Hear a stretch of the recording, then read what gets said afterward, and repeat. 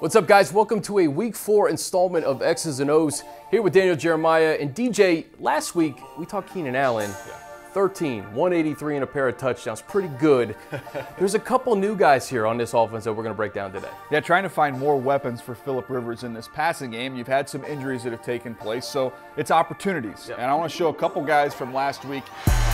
Texans up 4. Rivers to the air. It is complete. Yeah, we're going to start off here first with Lance Kendricks. He's going to be up there in the slot, and Lance Kendricks, a guy who's a move tight end, very athletic, and if you can get him matched up on a linebacker, which the Chargers are able to get here with McKinney, I want you to watch what he does as a route runner, because this is beautiful, especially once he gets to the top of his route. I'll slow it down for you.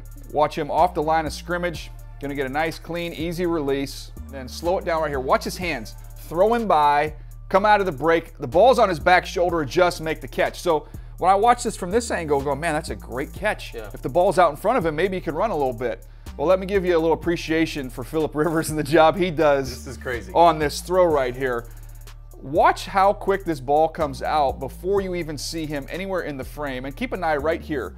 This is Zach Cunningham who's going to blitz. He's going to be untouched right in Phillip Rivers' face. And watch what 17 does right here.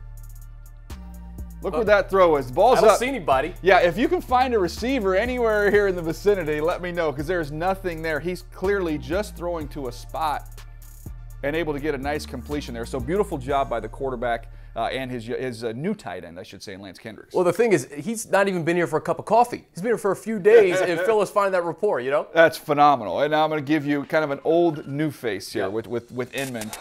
Still so many weapons in this offense, even without the services of Gordon. On 2nd and 7, Rivers swinging it near side. It's caught. Going to see him running kind of a deep out down here, and it's going to end up being bracket coverage with these two. So when you've got bracket coverage, what do? This is a great textbook example of it.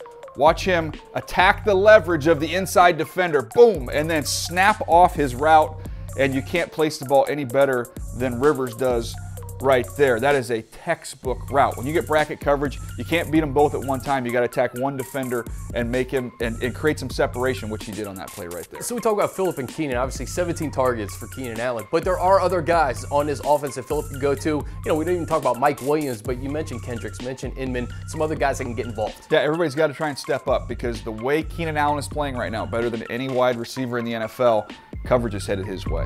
Come on, Bull fans, you want some more of this? Click subscribe, hit this button right here. Click this button right here and you can get all of this that you want. Come on, Bull fans.